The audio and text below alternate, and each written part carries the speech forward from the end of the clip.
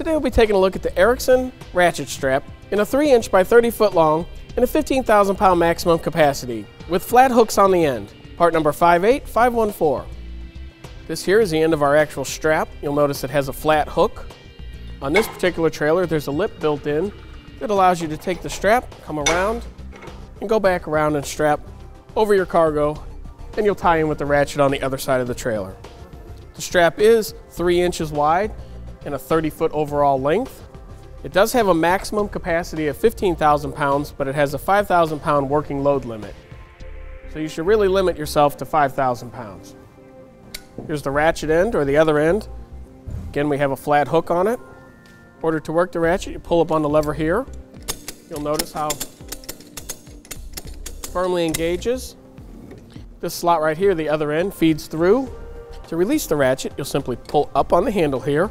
You'll notice how it disengages. That will allow it to come free, and as you pull the strap, it'll release. Let's go ahead and go a quick demonstration of how you would use the ratchet strap. Go ahead and take our strap.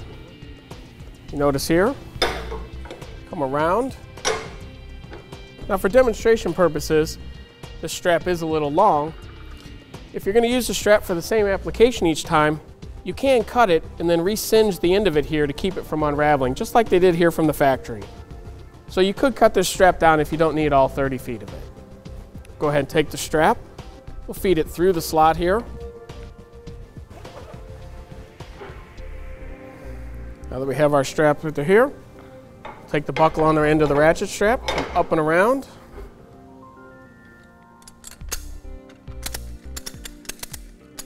As you gently raise the lever, it is pulling the strap down tight and securing the load. Once you have the ratchet strap tightened down, we'll go ahead and take the handle, put it all the way down so that it locks into position. So now as you can see, we have a lot of excess strap here, so we're going to need to secure this before we can head down the road. Just go ahead and feed it back through, and we're actually going to toss it back over the top side of the load and tie it off on the other side. Go ahead after we've tossed it back over and go around the rail again.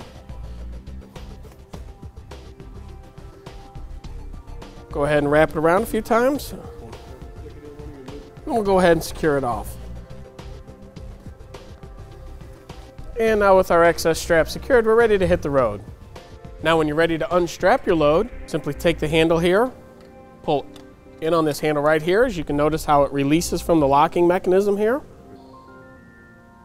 You fold it up with the handle pulled, go all the way. It releases a strap where you can pull down and then remove the strap from your load.